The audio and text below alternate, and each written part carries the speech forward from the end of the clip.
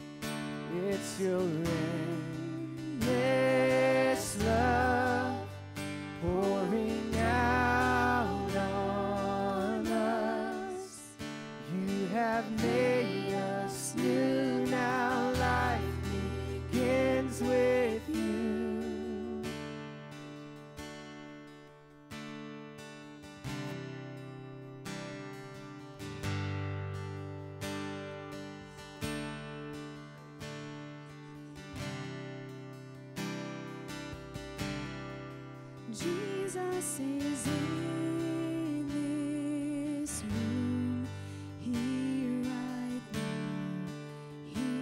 right now, making this place I stand, holy ground, holy ground.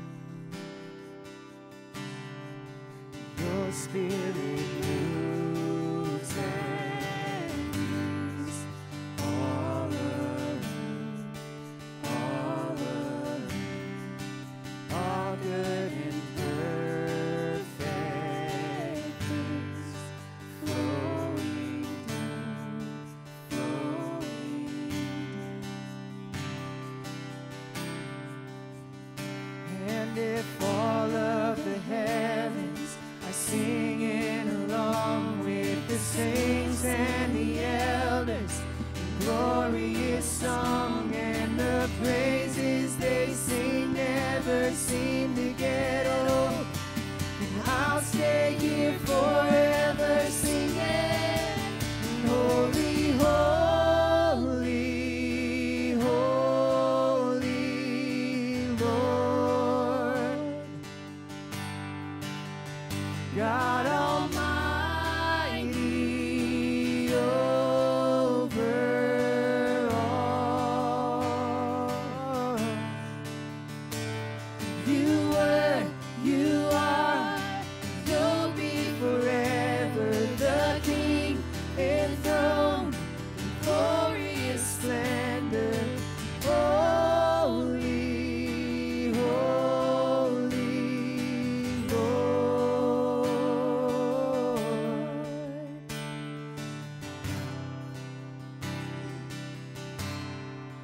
Gentle love calling me, closer still, closer still. Jesus, you're guiding me to your will, to your will. And if all of the heavens are singing along with the saints and the elders, in glorious song, and the praises they sing never seem to get old, I'll stay here forever singing, holy, holy, holy Lord, God Almighty over all. You were, you are, you'll be forever the King enthroned, glorious splendor. Holy, holy Lord.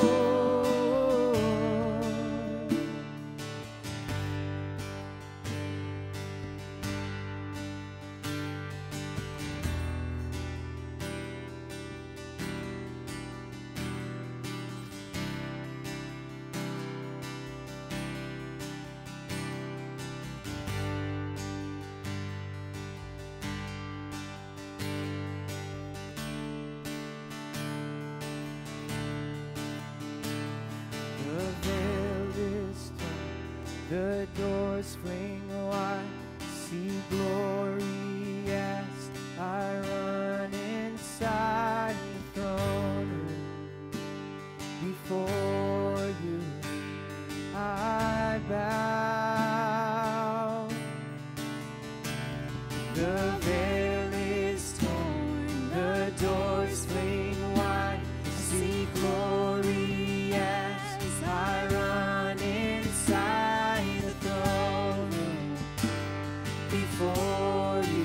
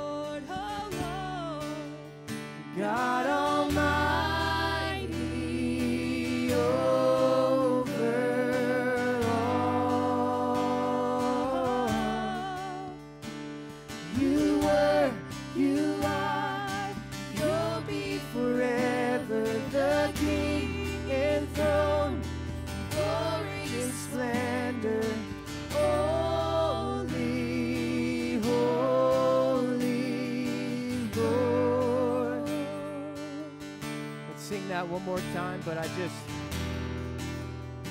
really want to give him glory in this place. I just encourage you guys to step out of yourselves and really lift high his name in spirit and in truth. He's worthy of all of our praises.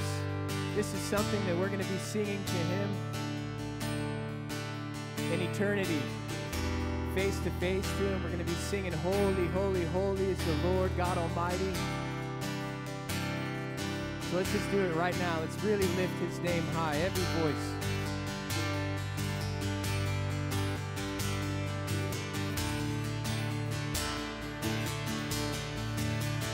Holy, holy, holy, Lord, high Lord, God Almighty, over all.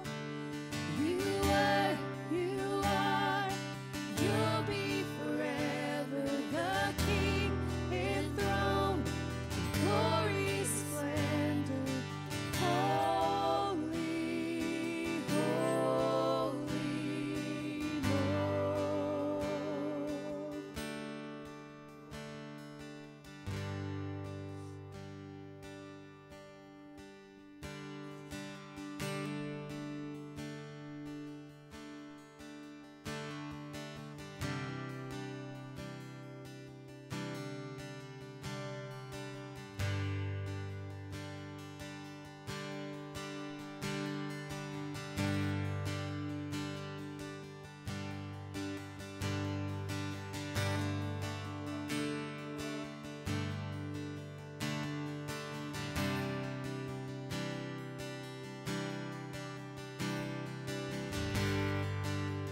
Sing all the earth. All the earth will shout your praise. Our hearts will cry, these bones will sing. Great are you, Lord. All the earth will shout your praise. Our hearts will cry, these bones will sing. Great are you, Lord. All the earth,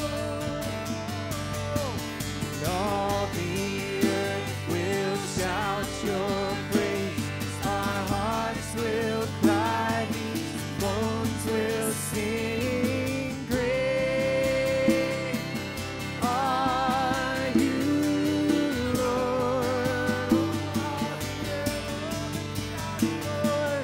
All the earth will shout your praise. Our hearts will cry, these bones will sing. Great are you, Lord. Let's sing holy, holy.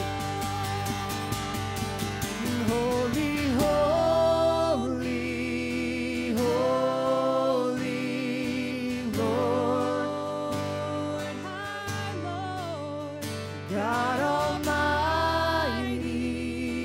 over all.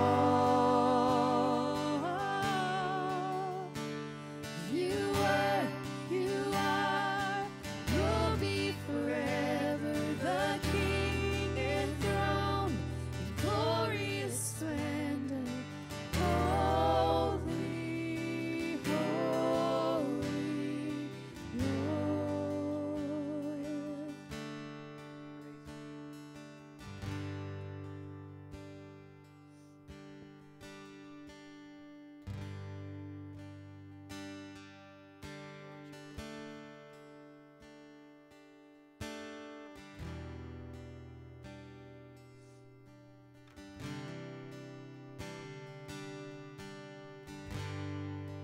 When the music fades and all is stripped away, and I simply come,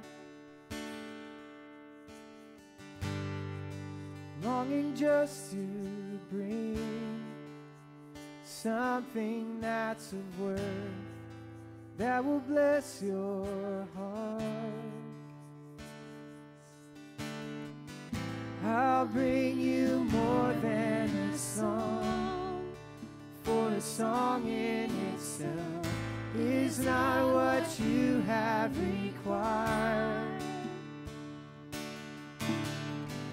You search much deeper within, through the way things appear.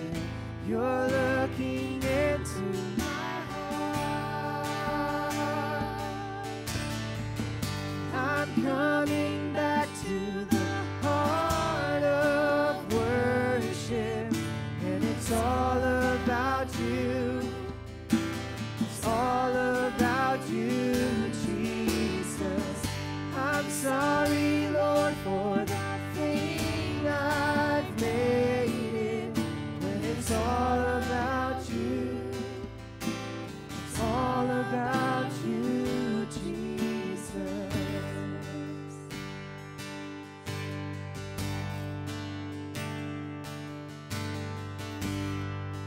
King of endless worth, no one could express how much you deserve.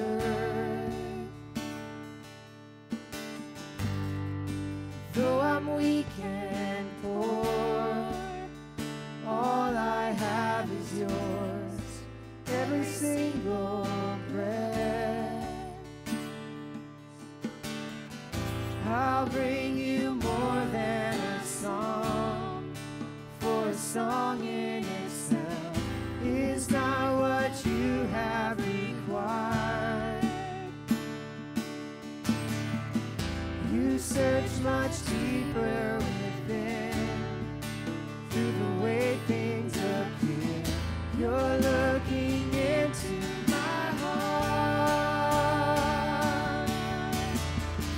I'm coming back to the heart of worship, and it's all about you.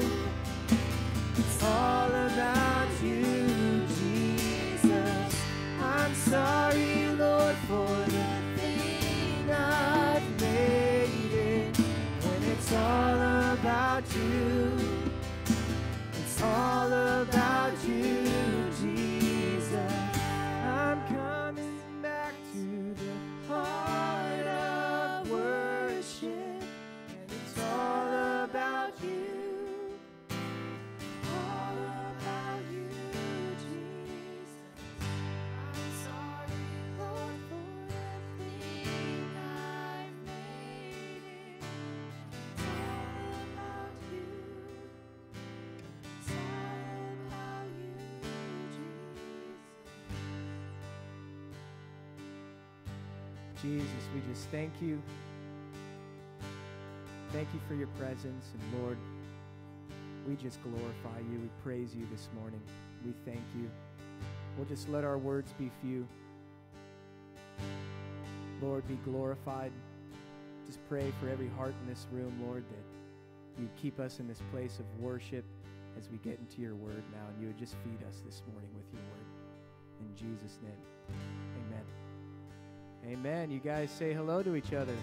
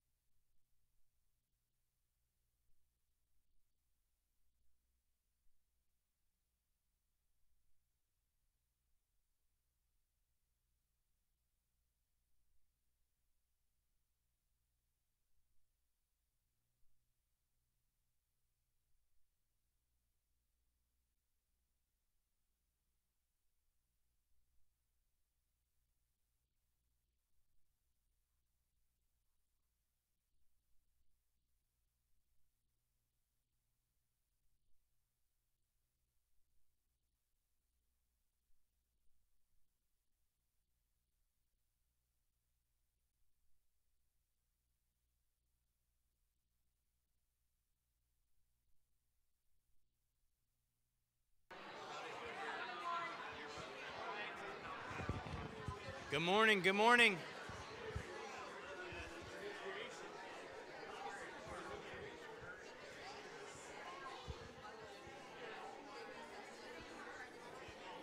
It's an unruly bunch. Hey, good morning, everyone. How's everyone doing? Merry day after Christmas. How was everybody's Christmas? Good? Praise the Lord. Mine too. It was awesome, actually. So we got a lot going on this morning, guys. We're going to be in Romans chapter 13, but we have a lot going on before we get there. So if you want to find that in your Bible, you can. If you don't have a Bible, raise your hand. Someone will bring you one. It's important that you have a Bible. If you need one, go ahead, raise your hand now. Speak now or forever hold your peace. You can always just get up and get one too, because you know I'll call you out. That's what it is. So what I want to do first thing this morning is I want to invite Pastor Jim up. You guys know Pastor Jim is our U-Turn for Christ pastor here, and so we have a special morning. We have 2 guys graduating first phase this morning.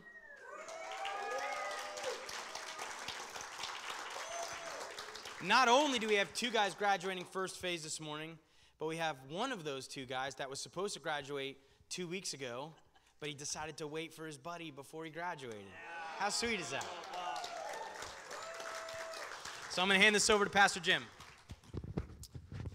Our God saves, amen. I'm going to ask Bob and William to come on up here, and we're going to present them with the 60-day first phase graduation plaque and a commemorative Bible from Chuck Smith's Study Bible. And so one of the verses that our ministry is based on is 2 Corinthians 5:17. Therefore, if anyone is in Christ Jesus, he is a new creation, has become new. Old things have passed away. And these guys, you guys, I trust that you had a great day celebrating the birth of our Messiah yesterday. But today, we celebrate a new birth with these 2 gentlemen right here. You guys are witnessing a miracle. Jesus Christ, the miracle of restoration right here in front of your eyes. Amen. So I would like to, I'm going to have Mr. Robert Bashko, and I think that's your Bible. Open that up and see if your name's in there. I mixed them up.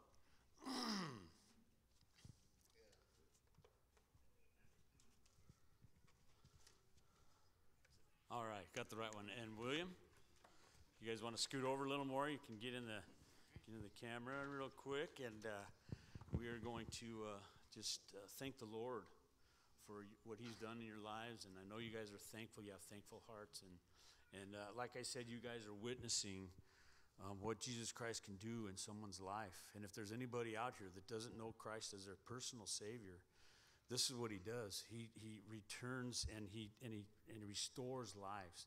Their moms are are here.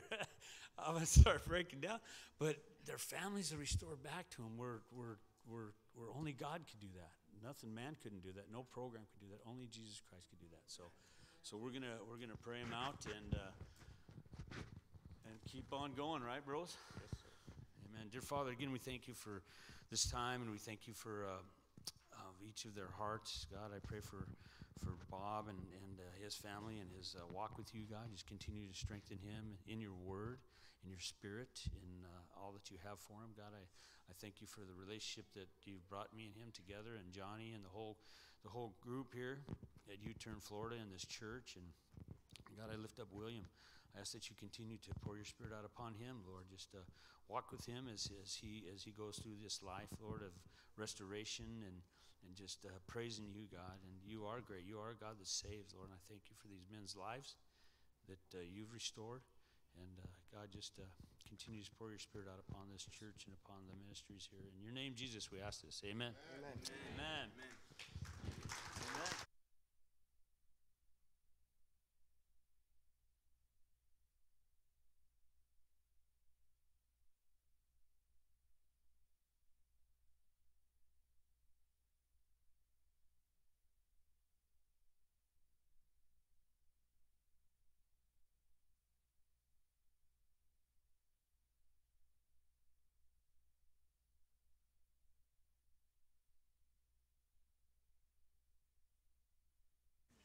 awesome experience, right? Bob and Will both, just so you guys know, have both committed to second phase. And so they're starting second phase right now. So first phase is 60 days, right? The second phase is 6 months. And so they've both committed to be in second phase and see what the Lord's going to do. It's amazing. It's amazing. Look at George. Listen, we would have allowed them to say something, but George took so long when he graduated. So we're like, we're not doing that anymore. Forget it. So now they're not even allowed to talk anymore. They just stand there. Nah, I'm just kidding. I'm just kidding. Hey, so now I want to invite Pastor Rick and his wife Linda up. They're visiting from...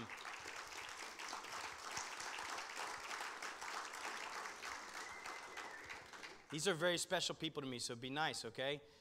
They're visiting from Eswatini, Africa, formerly known as Swaziland, right? I got that right. And I just want them to share with you guys about what's going on over there. You have to hold this. You could clip it to you. Okay. Yebo sanbonane nonke kamenila Jesu Christu. I greet you all in the name of our Lord. Yeah, he can translate. Sanibonane nonke kamenila Jesu Christu. We greet you all in the wonderful name of Jesus Christ. Well done. Like Pastor said, Rick and I are living in Eswatini, formerly Swaziland. Eswatini is the only country now being run by a king. And I guess the king can make the decision to change the name. So about 5 years ago, he changed the name back to Eswatini. So that is where we are living.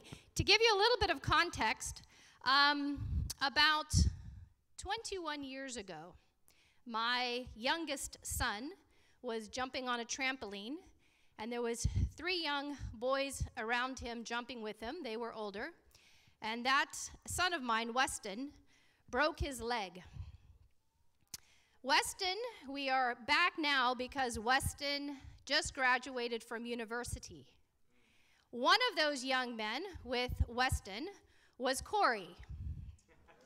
So that gives you a little bit of context. In fact, I took a picture when Corey was up here because I want to send it to his mama, Carrie. So Carrie and I are also very, very good friends. So I can say, hey, saw your boy.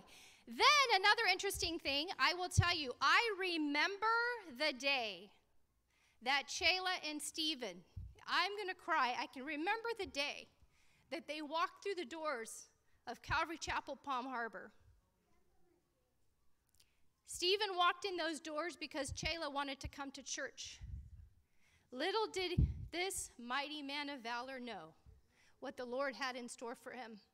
Amen.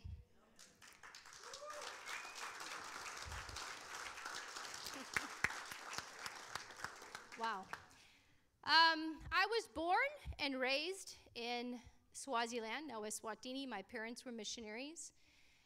And when we returned in 2006 just to have a visit, we saw the devastation that HIV and drought had made on this nation, and it created a massive amount of orphans. And at that time, the Lord just began to press upon my heart.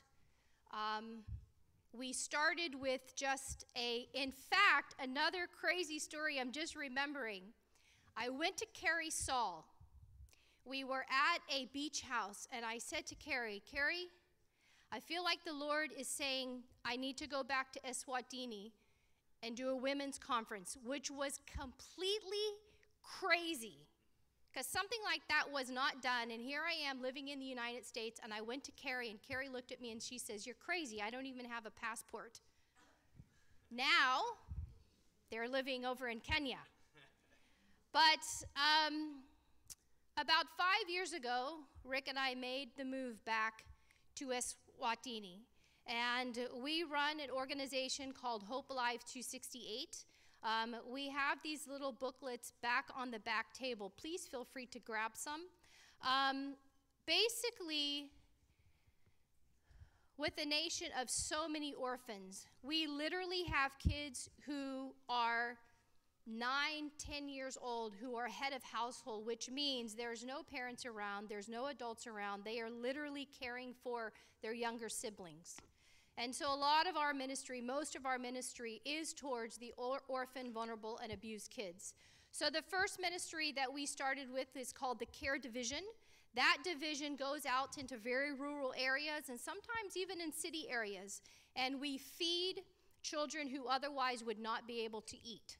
So we work with the communities and we say, hey, we'll come in with the food, but you need to provide someone who can help to cook, who can help to kind of care for the kids when they come in to eat. That way you get the community involved, and there is a lot more of a long-term vision when you do that. So that is part of our Care Division. The next division we have is our Scholarship Division, which we are helping kids who otherwise would not be able to go to school, to attend school. In Eswatini, it costs money to go to school. It is not free education, and it is relatively expensive considering all that is encompassed with going to school, your uniforms, your school shoes, your book bags, your books, everything. So you have kids that otherwise would be sitting at home. Statistics will tell you that it's 3 times more likely for a child to be abused, to be taken into human trafficking, for early marriage if they are not in school. So that is what we do, but we don't just send them to school. We make sure what is happening at school, what is happening in the homestead that they live in. Is there electricity? 95% of our kids, there is no electricity, there's no running water. So we make sure, do they have solar lamps? And our kids are doing so well. We don't do the education part. We do have a tutoring service that they can come into the office because these kids are already behind. And so to be able to offer them the stability of saying, hey, where you're lacking, let's help you out with a tutor. That way we can also monitor. The minute a student walks in, you can tell by the look on their face that maybe there's no food at home or something is going on. Someone has left that was maybe helping them take care. So that is part of our program that we do with the students. We also help them and do things that otherwise they would never have access to. Riding in an airplane, seeing horses, touching horses, you know, those kinds of things that allows them to have a bigger picture of what is around them. The other division that we have is our new, we call it CERT. That is our Community Crisis and Emergency Response Team. When the COVID epidemic hit, we had to put that in place because what COVID has done is put people in poverty, even more in poverty. So we see a lot of people, and it's amazing because a lot of times we don't know what area we're going to be heading out to that day. We just say, Lord, just lead us to where we need to go. We literally, 95% of what I do is on back dirt roads. And we're just driving along, and someone on my team will say, let's go down this road. We go down that, yeah, let's go to that house. We go to that house, and of course, anytime you arrive at a house, you yell, Ekaya, which means home, and you wait for someone on the other end to answer back to you to say, hey, please come on in. We let them know this is why we're here, this is what we're doing, and we always leave them a food parcel. And I will tell you there are more times than none that they will say, I don't know who you are or where you came from, but just this morning I was praying and asking the Lord, we need food. I'm an old grandmother, and I had no food to feed my children tonight. And so we are just saying, Lord, lead us to where we need to go. So that is part of our CERT division. Then our last division that we have, we are in the fight against human trafficking. Human trafficking is a big, big problem in Eswatini, especially with South Africa and Mozambique. And so we are teaching about human trafficking. Obviously, with so many people trafficked every single year, 1% will ever be rescued. So we are on the education part to let people know, especially these young women, this is what it looks like. This is what you need to be aware of. So that is part of what we are doing. So that is literally in a nutshell. But if you want to grab one of these books in the back, it will let you know how you can contact us, how you can follow us on Facebook, Instagram. We try to keep those a little bit up to date, but it is very, very difficult to really communicate to you exactly what we do. Anyways, but thank you very, very much. And like I said, it is such an honor and a pleasure to be here this morning and just to be able to see firsthand what the Lord is doing in and through this church. So thank you very, very much.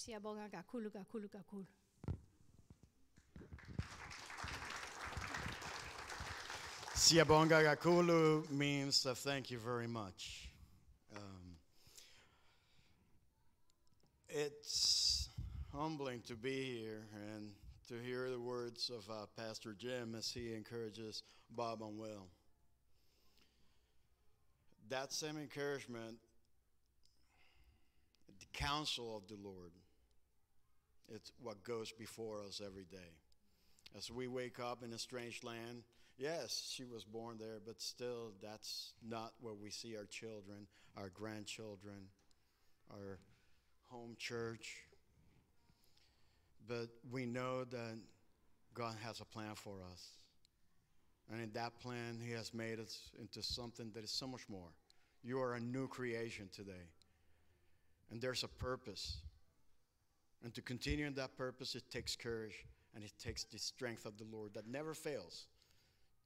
We must continue in that. And that is really the challenge that we have in our ministry is that Swaziland, Eswatini, it is, if you look in the World Book, it will tell you that it's 93% evangelized. The name of Jesus is known. The tragedy is that we have hardened our hearts. People are not growing in the knowledge of the Lord. They're not walking in his ways. We are not walking in his ways. We're new creations with a purpose. And it is our challenge to continue faithfully in that purpose.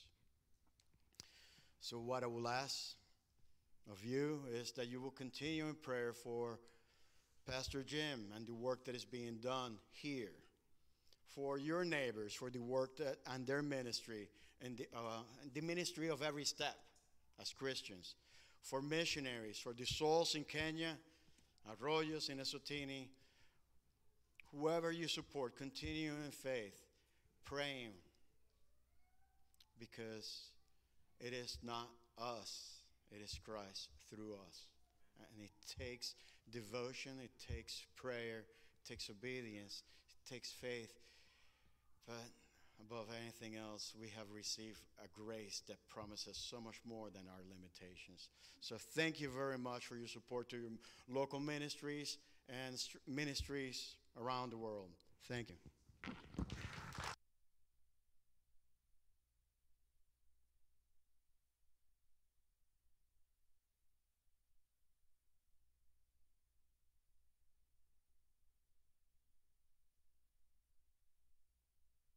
On. There we go. Rick and Linda have no idea.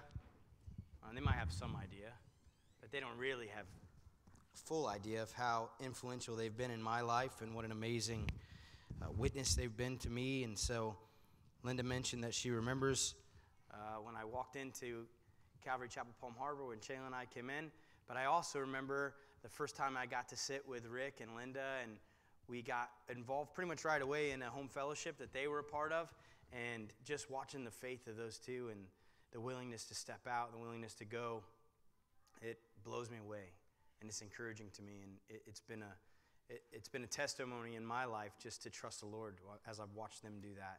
And I know that I've shared with you guys before that I had to come to terms with the fact that not everybody is a child of God. I told you that I was in this Bible study, and I spoke out of turn when someone was teaching the Bible study about how, we've been given a privilege to be called children of God. And I said, well, everyone is a child of God, because I didn't know anything. And Rick set me straight on that. So it was Rick that you have to thank for me knowing just that one thing, and also many, many, many others. So thank you, Rick, and thank you, Linda, for what you guys are doing. It's an amazing testimony. I love you guys. And I want you guys to do me a favor, do yourself a favor, talk to them after service, see what you can be a part of with that ministry, because it's amazing. All right, turn me to Romans chapter 13. We're probably not going to get through the whole chapter this morning. We might, but we'll see. But I want to just give you a little bit of context and remember what's going on. Remember that we've been working our way through the book of Romans, that we've read through the first 11 chapters of Romans It's predominantly doctrinal. It's the great doctrinal statement of the New Testament. Paul builds perfectly and it builds a perfect case for the gospel and why you're in need of salvation and what now that means in your life. That once you've received Jesus, what that means, what that entails. This righteous standing before God by faith. You've been gifted the righteousness of Christ, that you now have imputed righteousness, justification before Him, that you've been that all of your sin has been forgiven. But not only has it been forgiven, but there's now no record in heaven of that sin. That you have been justified before a holy God, just as if it had never happened. And not only that, now you're called a child of God, and you have peace with God, and you're called a joint heir together with Jesus. Amazing, amazing realities in Scripture, right? And then we get into Romans chapter 12, and in Romans chapter 12, Paul begins the practical application part of the book of Romans, that now, in light of all these things that you've received, in light of what the Lord has done for you and who you are now in Him, this is how you should walk in light of those things, right? This is how you should live. In Romans chapter 12, we've gone through just the very basic Christian life, that this is what you look like as a Christian. This is how you act. And we looked at the actions of a Christian and the reactions of a Christian, the responses of a Christian, and how we should act. Now, if we just jump into Romans 13 without revisiting the end of Romans 12, it kind of seems like it's a total shift of gears, but it's really not. Remember what Paul ended Romans chapter 12 with, that we shouldn't take vengeance on anyone, right? That the vengeance is the Lord's, that we can't execute our own judgment on those who we feel like have done us wrong, that we have to just walk in love and trust the Lord, that He's good, that He's going to avenge, that no bad deed, no sinful deed will go unpunished, right? That what's done in the dark will be brought to the light. And so if you just leave that laying the way it is, it leads to all these false understandings of that Christians can have, right? Well, if that's all true, then maybe we shouldn't have police, that no one should have any judgment on anyone, that we should just trust the Lord, that someone breaks into your house at night and you catch them stealing all your stuff and you should just pray them off on their way and say, okay, I hope you have a blessed day with all my stuff and enjoy yourself, because I know one day the Lord is going to execute judgment and it's all good. That's not at all what Paul would say. That's not what the Holy Spirit would tell us. And so Romans chapter 13, building on this same idea, right? That we, as individuals, can't execute vengeance. We can't execute judgment on people around us. We can't execute justice because we are to just be reflections of Christ. But God has ordained institutions to deal with that, right? 3 main institutions that have been ordained by God. One is the church, the other is the family, and the third is government. Government ordained by God, instituted by God, and put in place and has legitimate authority. So remember when they come to Jesus and they say, should we pay taxes? Do we really have to pay taxes? And Jesus says, render unto what? Caesar what is Caesar's, and unto the Lord what is the Lord's. And so right there in that very moment, Jesus, He builds on the godly ordinance of government. He says that that government is ordained by God. They have legitimate authority in your life. So render unto the government what is the government's. They have a sphere of influence. They have a sphere of operation where God has ordained them to operate in. And so that's what we're going to get into in Romans 13. Now I will just tell you real quick, Romans 13 has been one of those like hot topics for the last 2 years. You guys can probably attest to that. You guys have probably heard many pastors teach on Romans 13 over the last couple years. And I will also tell you that I have been very frustrated by a lot of sermons on Romans chapter 13, okay? I think there's been a lot of misinformation that has been spoken, a lot of preaching out of context, a lot of just misunderstanding of Romans chapter 13. Here's what I'll say before we get into it. Romans chapter 13 does not develop the absolute authority of government. In fact, nowhere in Scripture are any one of those institutions ever granted absolute authority in your life, ever. The only absolute authority in your life is God Himself, okay? The church has no absolute authority in your life because the church is fallible, because it's made up of people, right? The family has no absolute authority in your life because, again, fallible, people do things wrong. And government has no absolute authority in the world. It's given legitimate authority, but it's limited authority, right? And so, with that in mind, let's jump in. Romans 13, verse 1. Let every soul be subject to the governing authorities, for there is no authority except from God, and the authorities that exist are appointed by God. Therefore, whoever resists the authority resists the ordinance of God, and those who resist will bring judgment on themselves. For rulers are not a terror to good works, but to evil. Do you want to be unafraid of the authority? Do what is good, and you will have praise from the same. For he is God's minister to you for good. But if you do evil, be afraid, for he does not bear the sword in vain, for he is God's minister, an avenger to execute wrath on him who practices evil. Therefore, you must be subject not only because of wrath, but also for conscience sake. For because of this, you also pay taxes, for they are God's ministers, attending continually to this very thing. Render therefore to all their due, taxes to whom taxes are due, customs to whom customs, fear to whom fear, honor to whom honor. All right, we got it? We're on the same page? We'll just move on. No, we have to discuss this, right? So, let every soul be subject to the governing authorities, for there is no authority except from God, and the authorities that exist are appointed by God. This is important for us to understand, okay? Because we live in a culture, let's just take the United States, for example, and you see the divide that is happening within our country, right? Greater now than ever before, that you have a partisan divide in our country, and people on both sides of that are so passionate about their side, and they hate each other on the other side, right? You see it happening more and more and more and more often. And even within the church, we fall victim to this because we have our own ideology. We have our own standard. We try to follow the truth of God's word. And when there are governing authorities in place that don't adhere to the word of God, what we tend to do is ridicule them, call them names, hate them, not support them, whatever, right? And you see it all the time. And you even see factions and dividing within the church because of these things. But look at what Paul is saying here. Let every soul be subject to the governing authorities, for there is no authority. Listen, there is no authority except from God, and the authorities that exist are appointed by God.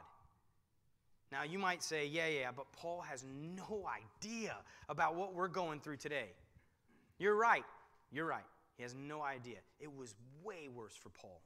Way worse. Listen, Paul is writing this under the Roman occupancy of Caesar Nero, who will eventually kill Paul, right? And he'll burn Christians at the stake to light his garden at night. He'll declare war on Christianity. Basically, he makes it illegal to be a Christian. At this point, when Paul writes this, it's still semi-legal to be a Christian because, according to Caesar Nero in Rome, Christianity was just another sect of Judaism, which was allowed in the Roman world. And so eventually, as Paul comes before Nero, Nero changes his mind. You guys know about Caesar Nero, right? He goes totally insane. He kills his wives. He actually killed his mother. All kinds of... This is a crazy dude. But you have to know a little bit more about history than just that Caesar Nero was crazy, because for the first while of his kingship, he wasn't that bad. He was actually pretty sane. He had things pretty decently together, and he was a decent ruler. And so as Paul writes this, he says, look, you have to be subject to the governing authorities because there is no authority except from God. So those who are in authority were placed there by God. Remember what Daniel tells us, that the Most High rules in the kingdoms of men, and he sets over it whomever he wishes, sometimes even the basest of men. Now, this is what you have to understand about the rulers and authorities that are put in place by God, is they are not always in place for blessing. Sometimes they're put in place for judgment. Sometimes the Lord would use even the basest of men, put them in a position of authority to execute judgment on a people who are disobedient and dishonoring to God. That's just true. Look through history, you see it over and over and over and over again. In fact, even with the children of Israel, who does he use to execute judgment on the kingdom of Judea? Nebuchadnezzar. Nebuchadnezzar, who was a pagan leader, who was totally out of his mind. He was a world conqueror, and he takes them away captive into Babylon. Now, I believe that Nebuchadnezzar hears from the Lord. I believe he gets saved. But then right after that is Cyrus. Right after that is Alexander. And so you have world rulers put in place to execute judgment on the people of Israel who are not godly people. They're put in place for judgment. And so all rulers, all authorities are ultimately put in place by God. And so he says, be subject to them. Basically, what he's calling us to do in Romans chapter 13 is to be good citizens. To be good citizens. First and foremost, listen, guys, this is important for you to understand. First and foremost, we are citizens of heaven. That's who we are. This is not our home. We're pilgrims, sojourners here. We're ambassadors from a foreign land in a foreign land, right? We don't belong here. We're just sent out as ambassadors for Christ, as though God were pleading through us so that we could bring light to a lost and dark and dying world. That's what we're here to do. And so as we're here, we should be the best citizens. We should be kind. We should be giving. We should be gentle. We should be loving. We should be speaking life to people around us who need to hear it. That's what we should be doing. Because listen, whoever resists the authority resists the ordinance of God, because government is ordained by God, and those who resist will bring judgment on themselves. Now, this is where it gets important for us to understand. For rulers are not a terror to good works, but to evil. Do you want to be unafraid of the authority? Do what is good, and you will have praise from the same. So Paul, as he writes Romans 13, is presupposing certain things, right?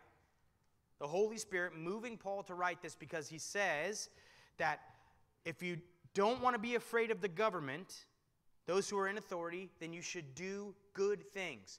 Because they're not a terror to good works, but to evil. So the government, first and foremost, their first role that is ordained by God is to punish evil. That's what the government is there to do. Remember, at the end of Romans chapter 12, Paul says to not take vengeance on anyone, because vengeance is mine, saith the Lord. That we should love our enemy and trust the Lord to do what is right, trust the Lord to execute judgment and vengeance. And then he goes on to say, because government is ordained by God to do that very thing, to execute judgment on evil. So Paul is presupposing a government that judges evil, right? That's what he's saying here. He's saying that if you don't want to be afraid of the authority, do what is good, and you will have praise from the same, because he who is in authority is God's minister, servant to you for good. But if you do evil, be afraid, for he does not bear the sword in vain, for he is God's minister, an avenger to execute wrath on him who practices evil. Now, I've heard over and over and over again, specifically in 2020, of churches who closed down. Now, listen, that's up to the pastor. The pastor is in control of his flock. I'm trusting that they're hearing from the Lord and they're doing what is right. But over and over and over again, I hear them teaching on Romans 13 and saying, well, we have to be subject to the governing authority and we just have to do what they say. That is true insofar as it doesn't disagree with the commandment given to us by God.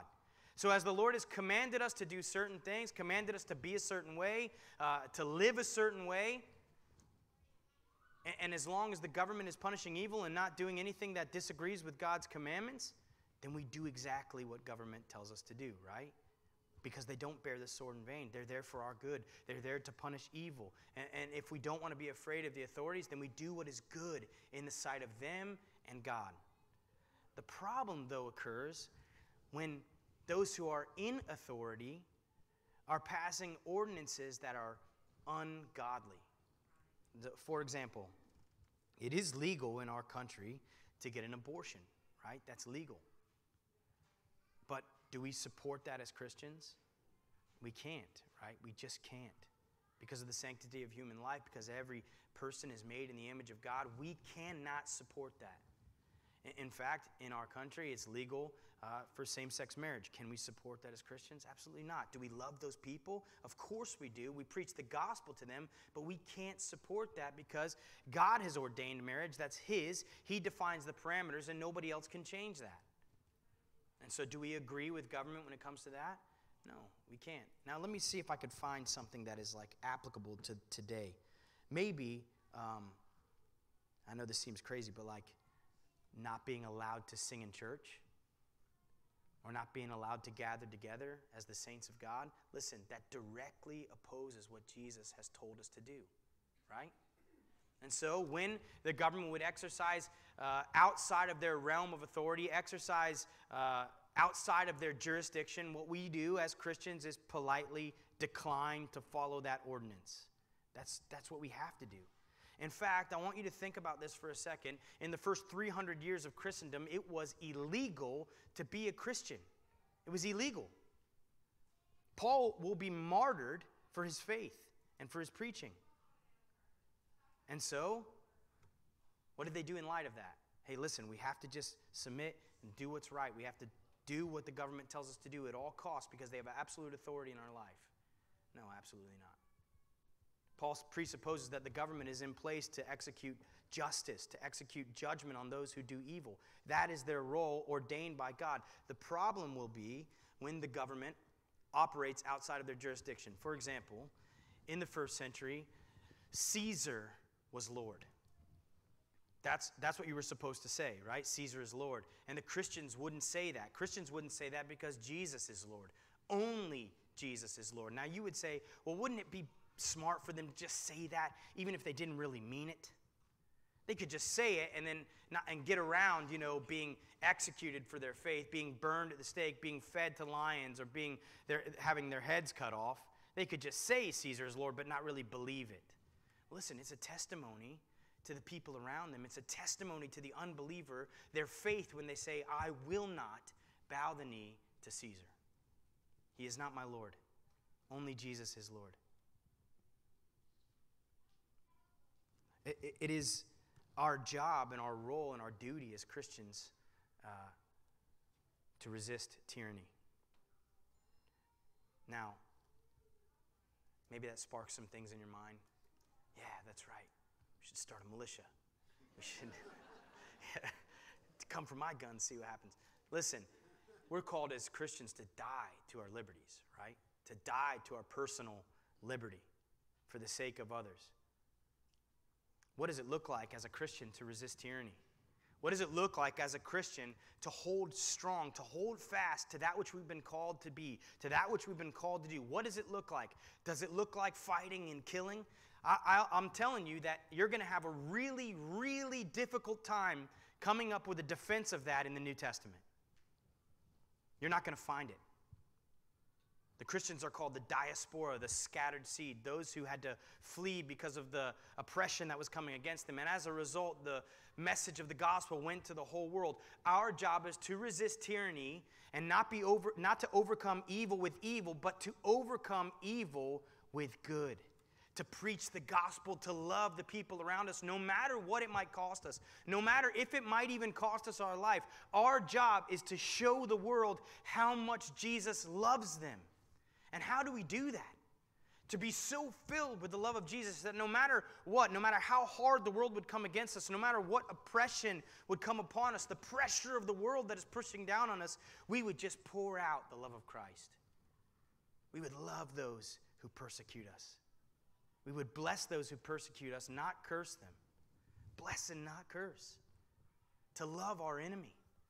To preach the gospel to them, even if it costs us our life. Now, when they tell me that, listen, I've heard pastor after pastor after pastor say this. And I don't doubt their conviction. Listen, if they tell me I can't preach the gospel, I'm preaching it. And if they put me in jail for it, I'll be in jail preaching it. I've heard that a lot. I don't doubt their conviction, just like Peter when he says, Lord, I'm willing to die for you. I'm going to die right now. I'm willing to do it right now. I don't doubt Peter's conviction. He was willing to die. But he had no idea of the temptation of the enemy. He had no idea of the subtlety, the nuances of the enemy's cunning plans for his life. But here's what I really, genuinely believe. If they tell me I can't preach, if they tell me that we can't be open, we'll be open. We'll be preaching. I'll be preaching, even if it's to no one. I don't blame you for not being here. I'll be here preaching to the empty chairs if I have to, right? I mean that. We have to settle in our hearts what hill we're willing to die on. What is really worth it to us to stand for? Because ultimately, we live in a time where evil is being celebrated and good is being punished. And from the top down, it's happening over and over and over again. I don't want to spark a rebellion. I don't want to spark an insurrection. But the truth is, Christianity in and of itself is an insurrection. That's what it is. It is a rebellion. It is a rebellion to the system of the world, to the system that the enemy has put in place. And our job is to stand against it, to be a light in the midst of darkness, to be steadfast and immovable in our faith. And when the tide of culture pulls so hard against us, we need to be the ones standing strong, holding on to the rock of Jesus Christ, not willing to bend on our convictions. Now, I will say, if your conviction is not biblical, then let it go. If you're willing to die on a hill that is not biblical, let it go. But when it comes to issues of morality, when it comes to the truth of God's word, we should be lions. We should be unwilling to yield, unwilling to give anything back when it comes to the truth of Scripture. When it comes to your opinion, who cares? Let it go. We all have them, right? We all have our political opinions. We all have the side of the aisle that we sit on, whatever that means. Let it go. Let it go. It doesn't matter. It has no eternal weight. It doesn't echo in the halls of eternity. It means nothing. But when it comes to biblical truth, we cannot, we will not yield. For he is a minister to do good for you. But if you do evil, be afraid. Listen to this. For he does not bear the sword in vain. For he is God's minister, an avenger to execute wrath on him who practices evil. So I would say that right here in verse 4, you have Paul developing and supporting capital punishment, right? The death penalty for those who would do evil. Because here, the sword is a direct reference to execution. And he says, those who are put in place, the authorities that are put in place in God have legitimate authority to execute judgment, to execute wrath on those who would do evil. Now, I know there are all kinds of problems with our judicial system. I know that for a fact because I visit the guys in prison on Thursdays, and I see the problems in our judicial system. But biblically, there is a right for those who are ordained by God, in authority, placed there by God to execute capital punishment. It's just there. If you want to debate about it, see Corey after service, and he'll talk with you about it. Listen to this. Therefore, you must be subject, not only because of wrath, but also for conscience sake. The point is, if you want to suffer, make sure you're suffering for righteousness' sake. Don't oppose the government just for your own opinions and for the things that you want to hold on to that are not biblical, because your conscience' sake suffers as a result. You're going to be convicted over that. What we should do is be the best citizens that we can be, the best citizens that the world has ever seen, while walking in the truth of God's word. Amen? Are we all on the same page? All right. Now, if I haven't alienated enough of you, let's get into verse 6. For because of this, you also pay taxes, for they are God's ministers, attending continually to this very thing. Render therefore to all their due. Taxes to whom taxes are due, customs to whom customs, fear to whom fear, and honor to whom honor. Now listen. What people will do is say, okay, I get that, but this is an ungodly government that is in place right now, that they're punishing good and they're excited about evil. Therefore, I don't have to pay taxes because Paul is presupposing a good government here, so when it's a bad government, I shouldn't pay taxes. Wrong. That's wrong. What we do is follow Scripture, and Scripture says to render to whom taxes are due, render them. So if you're fudging on your taxes, quit. Stop. You're being a bad Christian. Be honest. Render taxes to whom taxes are due. Honor to whom honor is due. Customs and fear. Now, I do want to say something regarding Romans chapter 13. We only have 5 minutes left, so we'll just stop here because I do have something important, I think, to say about this. When thinking about the authority of government that is put in place, now we have something special here in the United States that not every single country in the world has. We have a constitution, and our constitution was founded with godly influence, okay?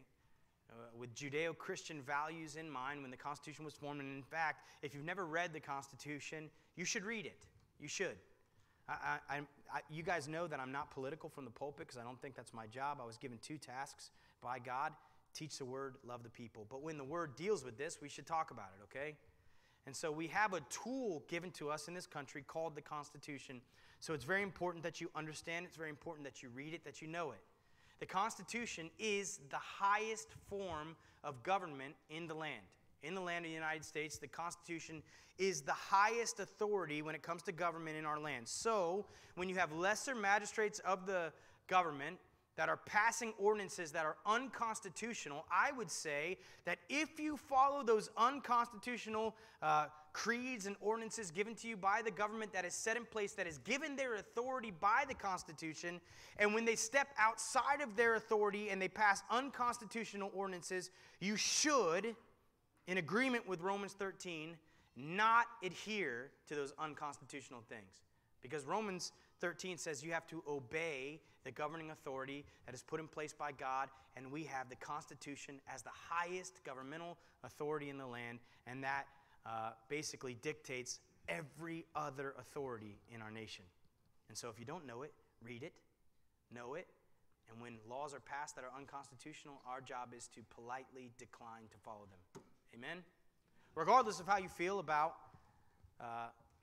pastors shutting down churches, whatever, regardless of how you feel about any of that, when it's a tyrannical command, we have an obligation as Christians to politely decline to follow them. And so, verse 8 says, "Owe no one anything except to love one another." This is the point of all of it. This is the point, guys. Listen, Romans 12, Romans 13, difficult sections of Scripture, difficult for us to, not really to understand, but to abide by, difficult for us to not take vengeance on one another, difficult for us to not avenge ourselves or to bless those who are cursing us, to love our enemies. These are difficult things for us just as people, as Christians. It's difficult. Rendering to Caesar what is Caesar's, difficult. But yet, the whole point of that is summed up here in verses 8, 9, and 10. This is the point. Owe no one anything except to love one another. For he who loves another has fulfilled the law. For the commandments, you shall not commit adultery, you shall not murder, you shall not steal, you shall not bear false witness, you shall not covet. And if there is any other commandment, all are summed up in this saying, namely, you shall love your neighbor as yourself. Love does no harm to a neighbor. Therefore, love is the fulfillment of the law. This is the purpose, guys. This is why the laws were given. This is what it lays out in all of the commandments of the law is love. Jesus said, on these 2 things you can hang all the law and the prophets. Love the Lord your God with all your heart, with all your soul, all your mind and strength, and love your neighbor as yourself. On these 2 things, hang all the law and the commandments. This is the purpose. As you are oppressed by the world, as ungodly ordinances are passed, where the government is pushing down on you, or whatever it is, where the weight of the world is pressing on you, the only thing that it should squeeze out of you is love. That's it. What the world should be able to accuse us as Christians of is they love everybody. It's so frustrating and annoying. They just love everybody so much. Every time I'm trying to make them mad, every time I'm coming against them, all they do is pray for me and bless me and love me. I can't stand it. Listen, as you do that, you're going to heap coals of fire on their head, right? As you look different than the world around you, as you're following Jesus steadfastly, giving your whole heart to him, so filled with his love, there's going to be a time where they look at you and the persecution that's pressing in on you, the weight that's on you, and you're living that way, they're going to say, man, what is the reason for this hope that's within you? And you can be ready in that moment to give them the gospel. You can be ready in that moment to say, look, it doesn't matter what I go through on this side of heaven. It doesn't matter what they take from me, because I have eternity together with Jesus in heaven. I've been given new life in his name. All of these things mean nothing. Our job is to oppose the tide of culture. Our job is to stand out, but not to just be defiant. It's so that we can shine the light of Jesus Christ. It's so that we can love the world. Why? What's the point?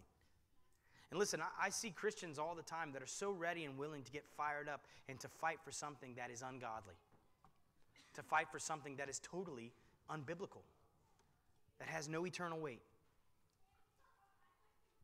but so much less willing to just love their neighbor, so much less willing to just share the gospel with someone they don't know. Listen, he says here to love your neighbor, and in so doing, you are fulfilling the law. Guess who your neighbor is? A real person. Your neighbor is actually a real person. It's really easy to say, oh, I love everybody. Everybody, this nameless, faceless mass of people. Sure, I love everybody. It's a lot harder to love an actual fallible person. To love the person who lives next to you, to love the person who's sitting next to you in these seats right now, to love the person who you run into at the grocery store, especially when they disagree with you. Man, that's difficult.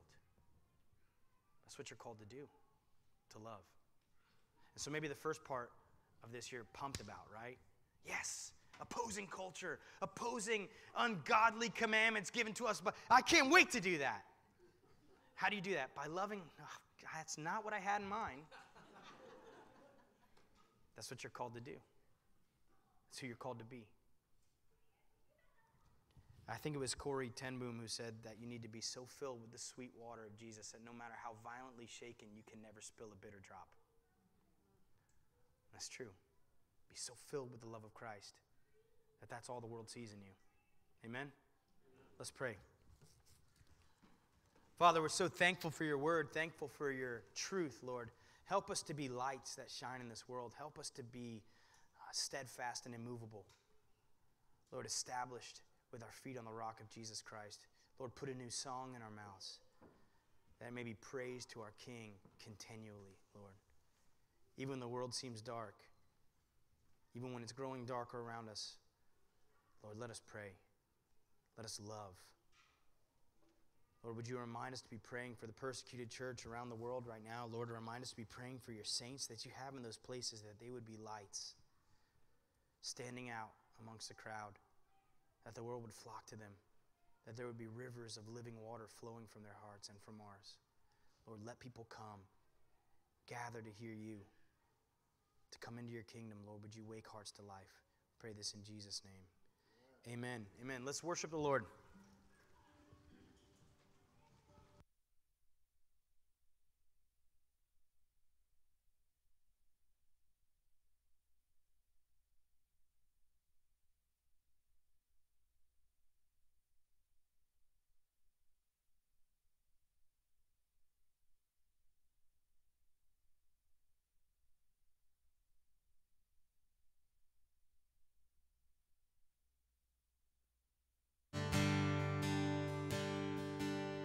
Cast my mind to Calvary,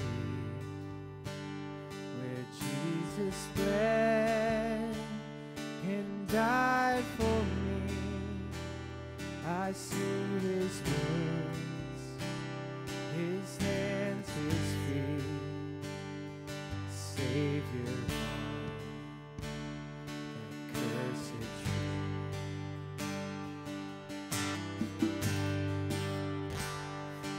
Body bound and drenched in tears, laid him down in Joseph's tomb.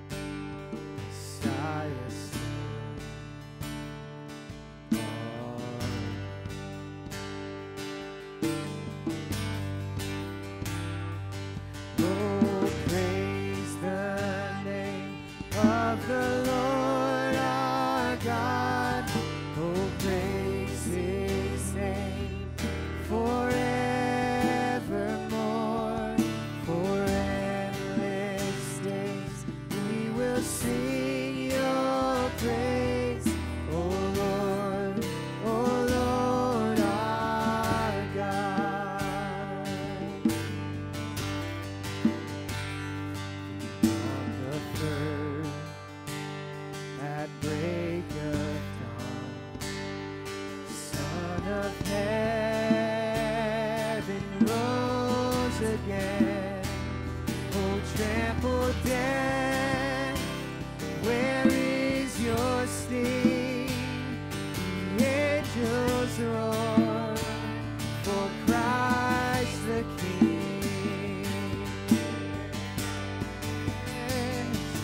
Oh, praise the name of the Lord our God.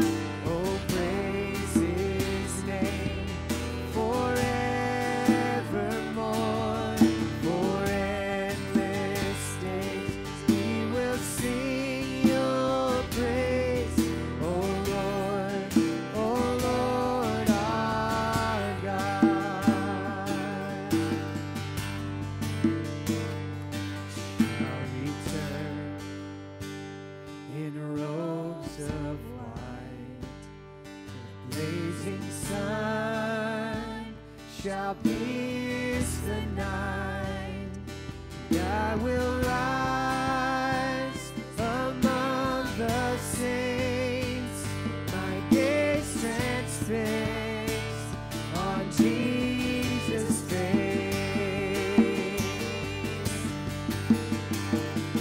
Oh, praise the name of the Lord our God.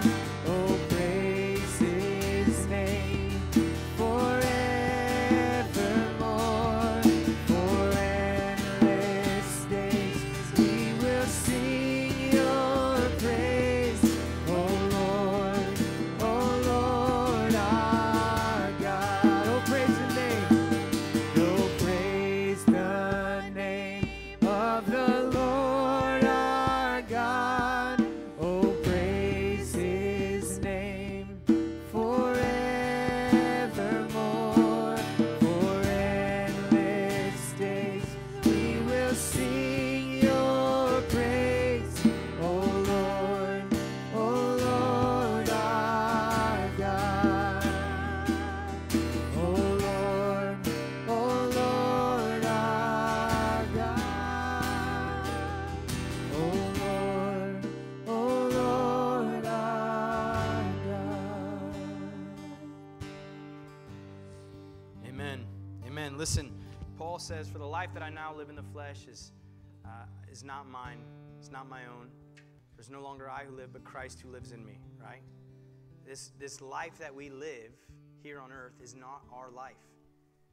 The life of the Christian is Jesus, the life of Jesus being lived through the believer. Right? That's what being a true Christian is.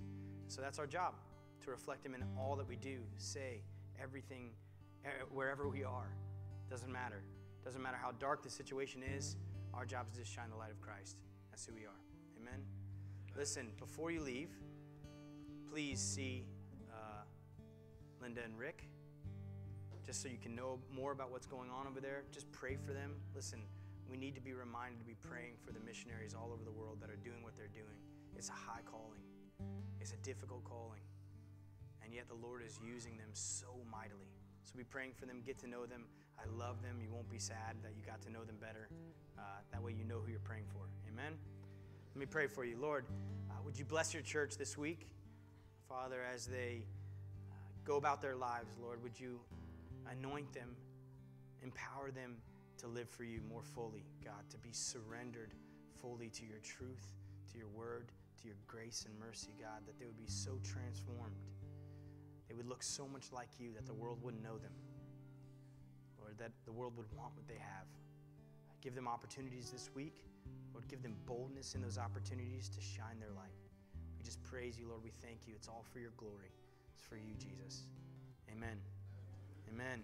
You guys be blessed. Till next week. I love you.